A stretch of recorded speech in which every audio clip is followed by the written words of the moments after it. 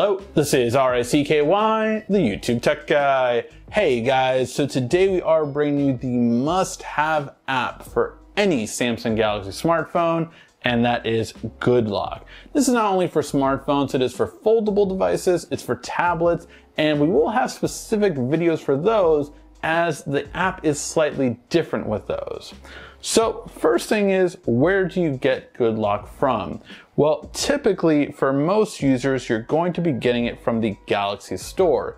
You simply type in Good Lock and search for it, and hopefully it's there for you.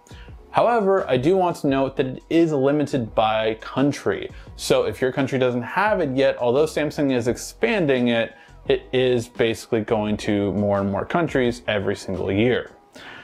So what makes this so good? Basically, this makes Samsung the most unique version of Android available on the market.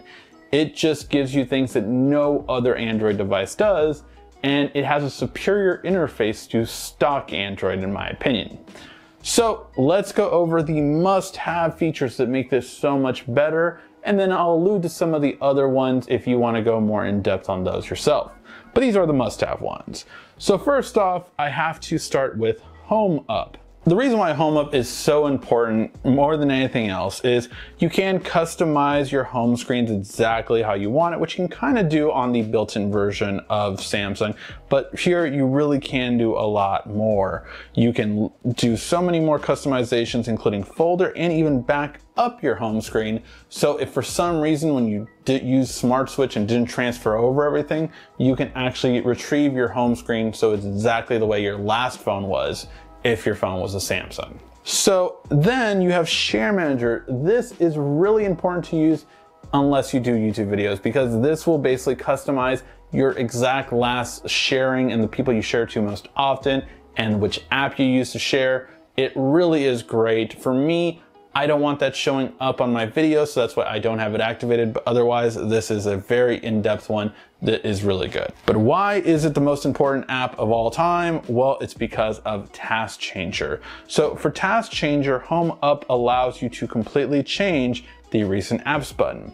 So most people will have this, which is on regular Android, the worst thing ever. This is a copy of iOS that's complete garbage, and it just is the worst way to multitask. So first off, Samsung gives you some customizability with this, where you can actually do mini mode, which will bring it closer to lower, so you can actually touch with your thumb, very simple and easy, and I think that is helpful. Where it will be easier to touch on the bottom of your screen, so that is really nice and again, more accessible. But there's way better than that. So one, I do like Grid. I think this is one that a lot of people could like just because you can jump to multiple things rather quickly. However, you also have the best one ever, which is Slim. Now Slim is for multitaskers like myself that want to jump to whichever app you need to get to. This one is really great, very productive, and this is the one that I always personally use just to quickly jump to whatever app I need to. Then you have something that I really need at all times, and that is MultiStar. Now again, MultiStar is really different on a tablet and a foldable, so make sure to subscribe because we will be going over that in future videos. But what this allows for is one, for every single app to be split screen enabled. That's huge because that isn't something you could do on any other version of Android without rooting.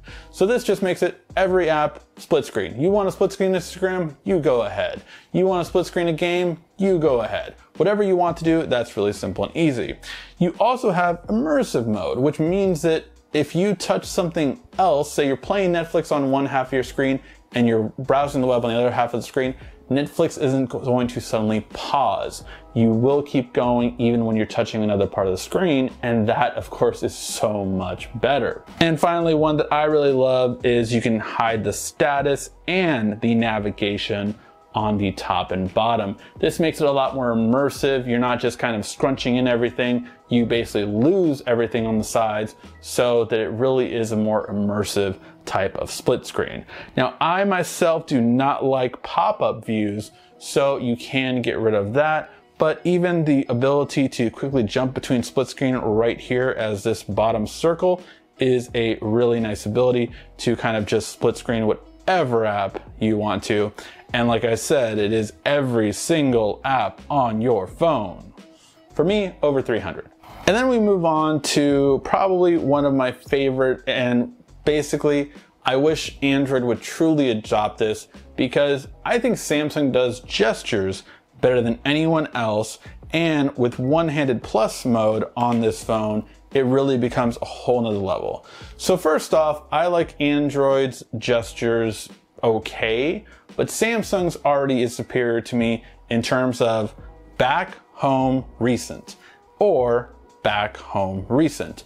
That makes a lot more sense in this, like, oh, holding it halfway and slowing the entire process down. It just is so slow in comparison to the buttons that used to be there from back, home, and recent.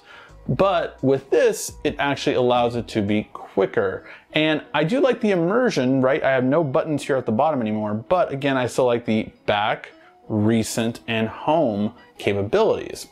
But what this adds here is more gestures. So I can go to my recent apps by a swipe from the left side, or I can go back by a swipe from the right side. And that is really fun and very easy to use. I can also hold it down and launch my Google Assistant. Like that. So really simple and easy, and you can customize this however you want. You can also do diagonal versions of this and even add more. For me, I can't get the diagonal really well off, so I just do a straight right and a straight left and a straight right hold and a straight left hold, and that's all I use, and I really love it. Then we go to clock face. Now clock face is one that I love because I love the specialty clock that I use. And that is on always on display, or on my lock screen, I like this one the most. So being able to have words instead of the text is really nice, but you have a lot more customization here than you do with the stock versions. This really gives you so many more styles and capabilities and just really cool stuff. Plus you can hit the plus icon and really make your own kind of combination of this. So it really is better. I slightly tweaked the stock version of the Word one, but it's just really nice to have that custom look. So when I touch my screen off, it's just a very sleek style of being able to always tell the time, simple and easy. Now you also have Routines Plus, which again, I've done an in-depth part for routines on the most recent video of the S21 Ultra, all the tips and tricks. So go ahead and check out that one. Routines is the same and has been upgraded to look like that version. So make sure to go ahead and check out that video to really get more in depth. But basically Routines is going to let you control things when things happen. So you can basically do an arrow key with an S Pen and it will do whatever you set it to do. You can make it really kind of just whatever you need to. Like when you get home, this, and this happens. When you connect to this Wi-Fi or connect to this Bluetooth, this, and this happens. It really is great, and Routines Plus just adds more to it, especially if you have smart things in your home, which is Samsung's smart home capabilities, which talks to so many smart devices that it's ridiculous, and it's pretty much the best still standard when it comes to smart home automation. So the last one I will go over more in depth is Pentastic. Now this is better on a Note than it is with an S Pen, hashtag side pen, hashtag S Pen. This one is basically not its full capabilities. So you can do things like, change exactly how your air commands are to have them exactly how you want it. Change the icon. And probably best of all for a non-Note, being able to double tap the shortcut. So being able to double tap, it's very precise, so you do have to get it just right.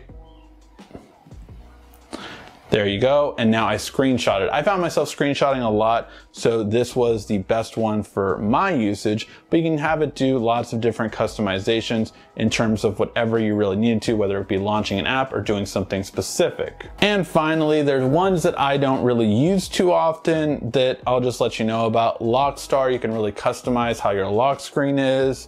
Quick Start customizes your top-down. Navigation customizes your back, home, and recent button if you want to have the buttons there. Notification, customize your notifications. You can do lots of fun colors and different things like that.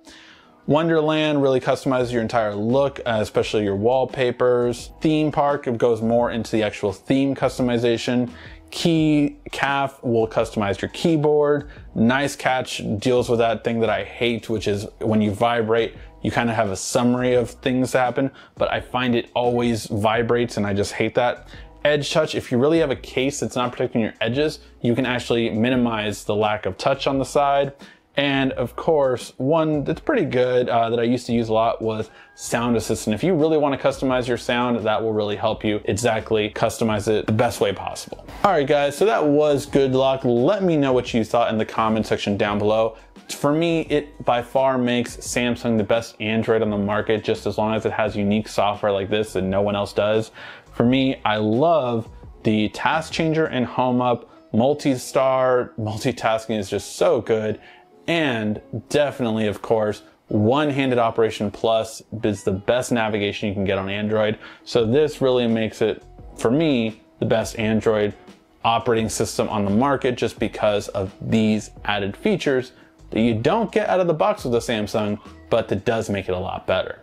Let me know what you guys think in the comment section down below. Thank you as always for watching. This has been RICKY, the YouTube Tech Guy. Thank you so much again for watching. Make sure to subscribe, like, and comment down below.